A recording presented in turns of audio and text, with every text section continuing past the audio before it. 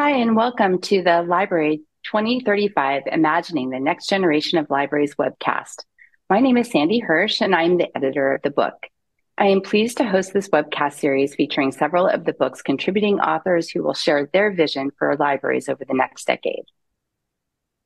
Today, I welcome Kelvin Watson, author of Chapter 15, Libraries of the Future, Adapting Our Mission and Our Buildings to Demographic Growth and Change. Kelvin Watson is the executive director of the Las Vegas Clark County Library District, the largest library system in Nevada, 25 branches, 650 employees, and spanning 8,000 square miles of Clark County. Throughout Chapter 15, Kelvin Watson highlights the importance of advocating and promoting the library brand, something that touches upon every aspect of the library as an organization, its space, partnerships, workforce, and services. He advocates for awe-inspiring spaces that welcome and connect with people from all walks of life and support opportunities for connection, exploration, and learning. To accomplish this, he emphasizes how libraries will need to build effective partnerships throughout the community and continuously innovate programming that is built upon non-traditional ideas. So welcome, Kelvin Watson. I'm excited to talk to you today. Hi, Sandy. How are you? I'm good. Good. Well, as I said, I'm really excited to talk to you today about your vision. So let's kick it off with you telling me a little bit briefly about what your vision for the future of libraries is in 2035. So my vision really encompasses, as you highlighted, the things that are in Chapter 15 is about the partnerships, right? I've learned in my career, as well as having put things into place and executing, is that the partnerships have been key. When I look at what our library physical spaces have become, that we're no longer book warehouses, but that we are a community center, a community space that encompasses all of the partnerships, right, from outside of the library. And those include things like our sports teams, those include our educational partners, those include the businesses that we have in our communities, those include the other government services that we also have in our communities, and how the library is a tool to actually leverage gaining access to those partners. So that's my vision. My vision is really about how the library is not my library or your library. It's really about the community, the partnerships, and that we are all in it together. That's great. And I think that's such an important message and theme, and really is a great a summary of what libraries represent and need to represent in the future. So can you talk a little bit about what you are most concerned about as we look ahead into the future? What I'm most concerned about actually are the influences outside of the library Mhm. that take away from that can take away from our work, right? Mhm. And those involve the not those involve the intellectual freedom issues that libraries are dealing with now, and I foresee those continuing for the next few years as we kind of go. They're kind of cyclical, but we're experiencing Mhm. those again.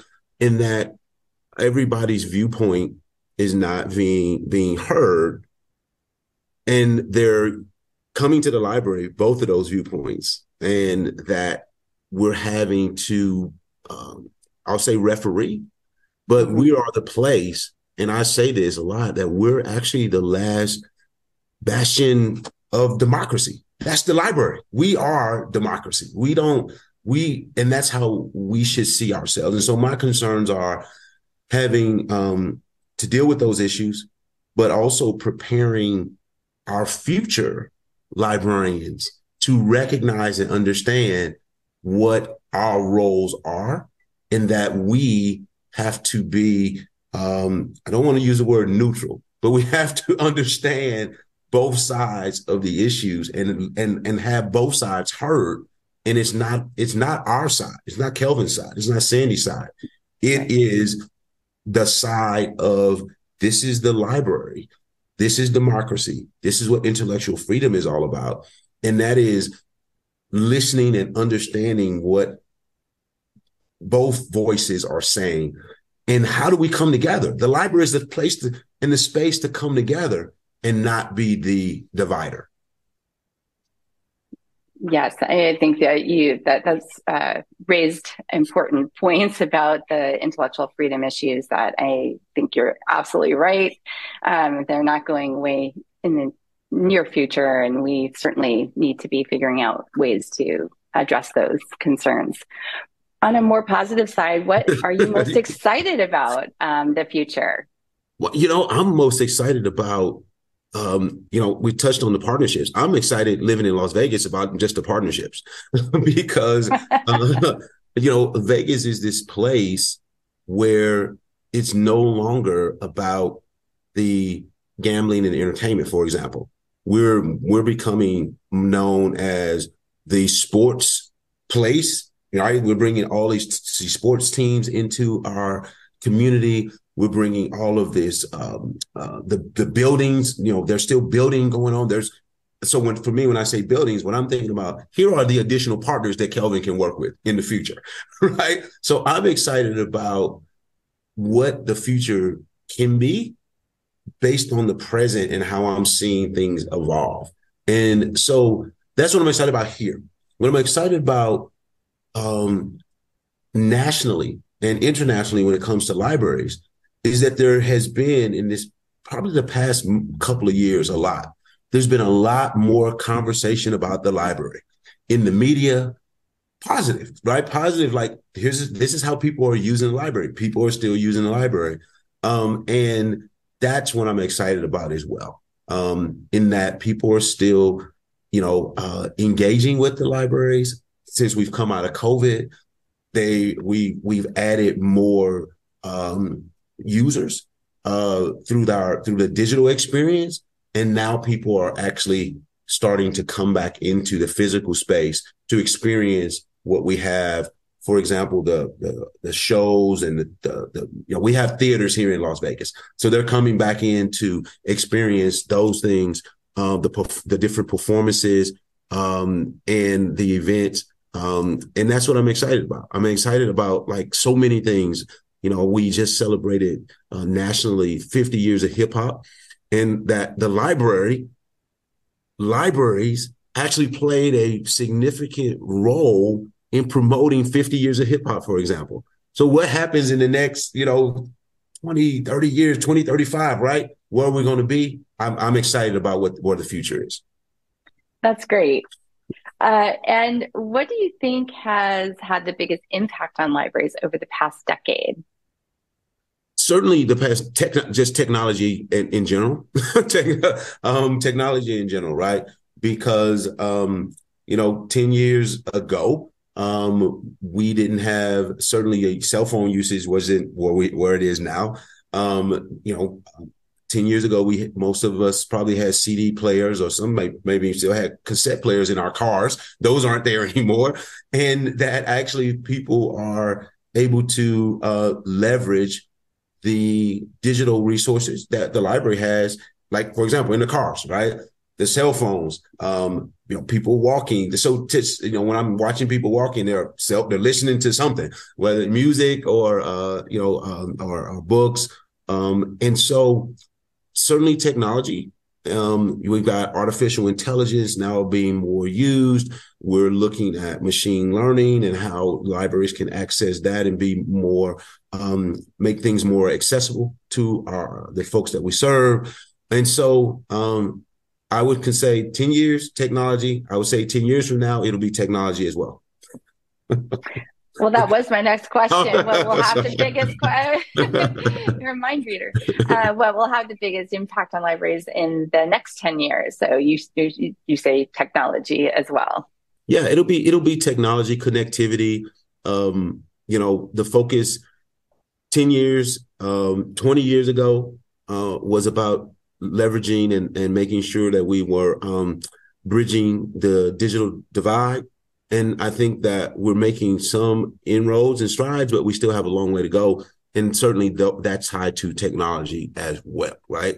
STEAM learning, robotics. These are the 3D printing.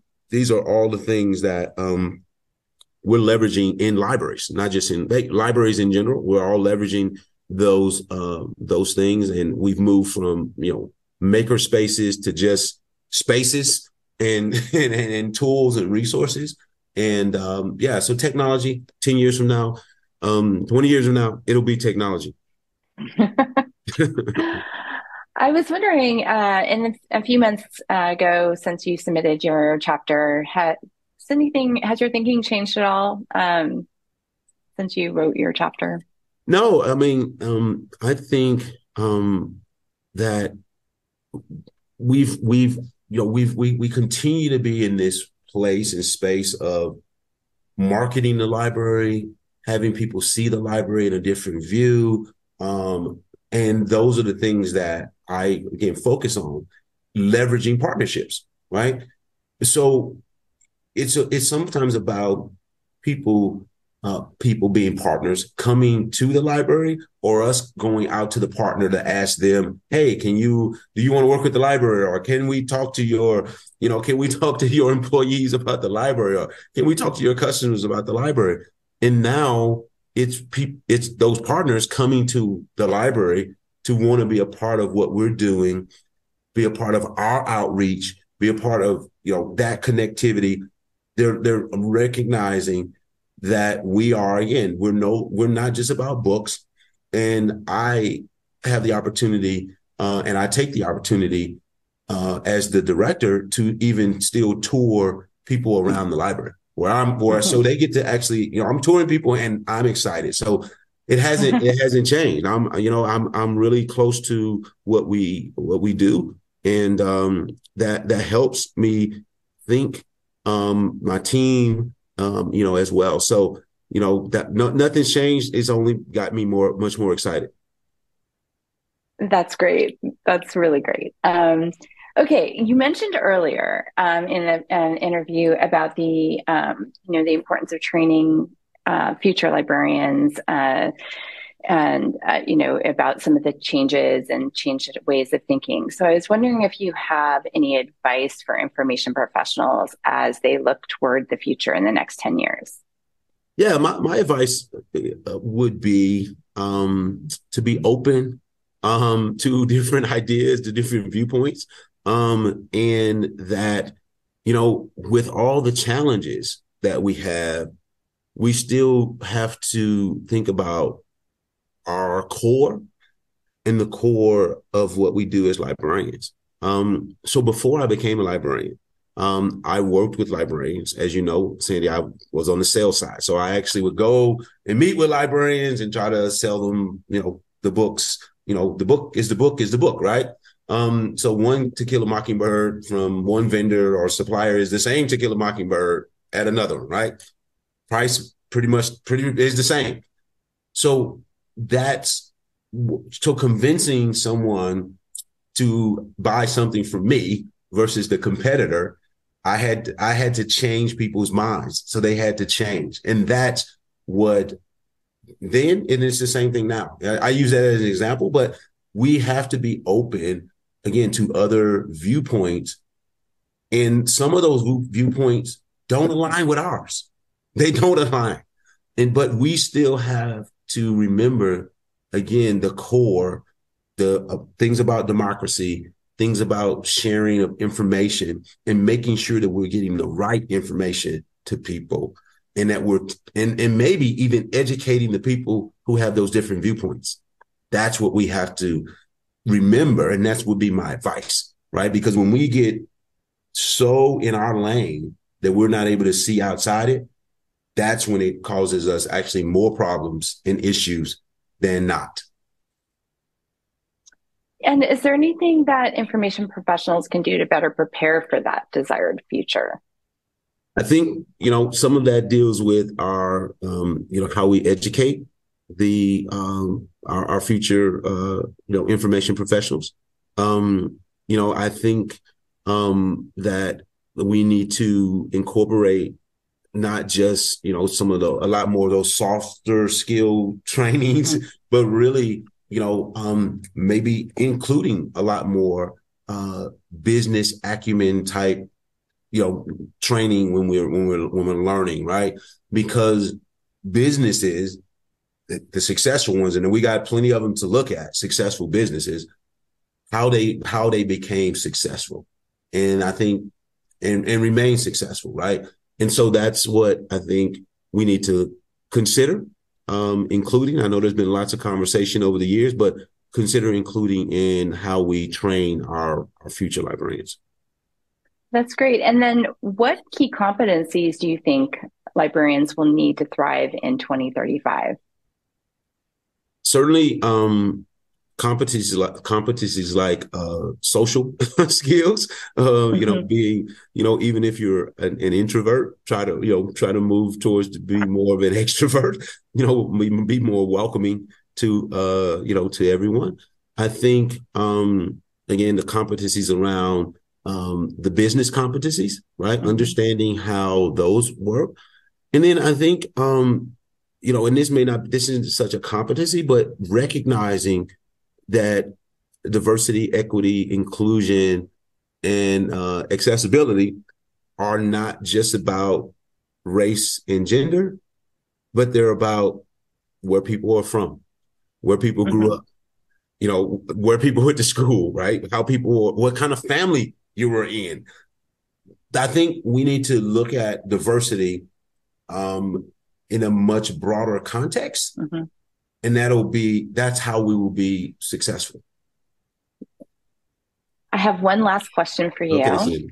and that is to if you can define your view of the future of libraries in 6 words or less.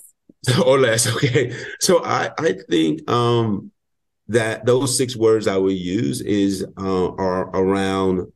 I'm going to use 6 of them from our strategic playbook that we have here, and I'm going to start with powerful partners, powerful places, and I'm going to end with powerful people.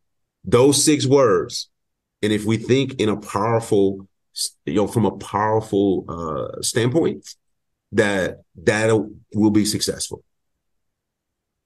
That's great. Thank you so much. So, thank you so much, Kelvin Watson, for joining me today. And thank you for your contribution to Library 2035, Imagining the Next Generation of Libraries.